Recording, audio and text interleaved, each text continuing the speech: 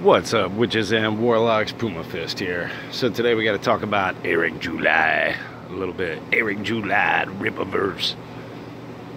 So checking in to see what's been going on lately.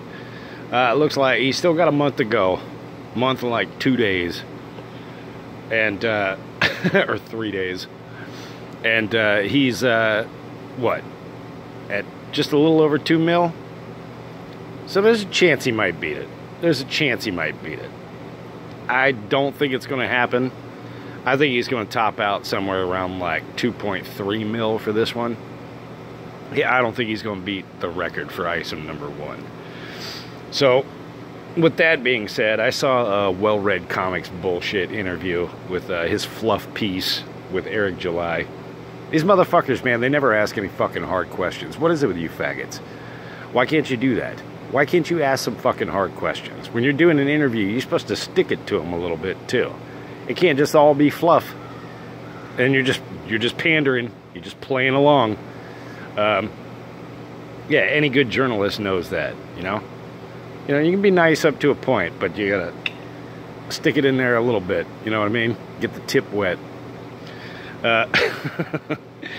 Anyway, so while I was watching this fucking long, boring-ass fucking fluff piece, a couple of things stuck out to me. And so we'll just go over those real quick. The first one was, Well-Read was asking him, you know, like, you know, what the you know, what does he think the industry is concerned about with Eric July's success, his quote-unquote success. And Eric thinks that the industry is not concerned about ISOM at all. This is his own words. But how he's doing business. Huh? Dude, it's just a crowdfunder. That, like Marvel and DC and every single other fucking comic book company out there are completely aware that crowdfunders work. You're not doing anything magnificent here. You just happen to have 500,000 subscribers, and they're all stupid enough to fork over cash to pay you for a piece of shit. It's not that big of a mystery. So I don't know what the fuck you were thinking about that there, Eric. That's a little weird. That was kind of a lame ass answer. You know, if you're gonna bullshit like you bullshit all your pay pigs, you know, you should have fucking, well, they're scared about ISOM because this character's doing this and this and this and this and this. Yeah, you should have built it up a little bit more. That was poor salesmanship on your part. Talking about how they're scared about how I'm doing business. Get the fuck out of here. It's a crowdfunder. It's a motherfucking crowdfunder. They're a dime a dozen now. So anyway, I'm like scrolling through this thing, trying to fucking not fall asleep watching the goddamn thing. And I get to the part where they were talking about fucking Matt Brooks, and was supposed to meet up with Eric July at the fucking Comic-Con, and then like he backed out and doesn't want to talk to him. You know, well, there's an obvious reason why. Doesn't everybody remember when Gabe El-Taib tried to start a fight with him, with Mark Brooks at a fucking Comic-Con? Of course he doesn't want to fucking talk to him. He's where he's going to get his ass kicked. He starts talking to Rippa, and here goes fucking Gabe El-Taib, who's like a fucking mountain, right? Simple enough.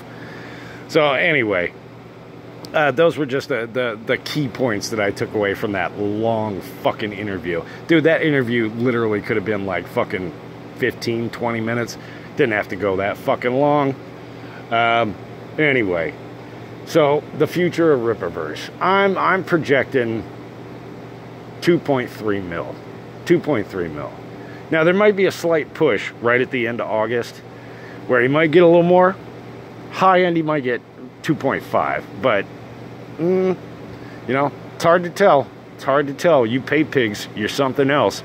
And you all might just give him more because I said it's only going to get to 2.3, maybe 2.5.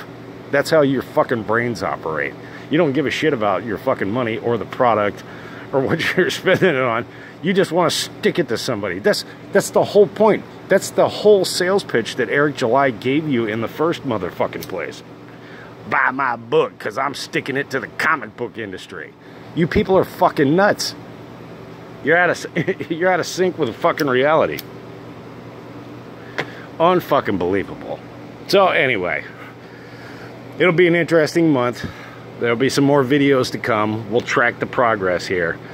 But, you know, hey, as long as you dummies want to keep fucking forking over your money for a piece of shit, go right the fuck ahead.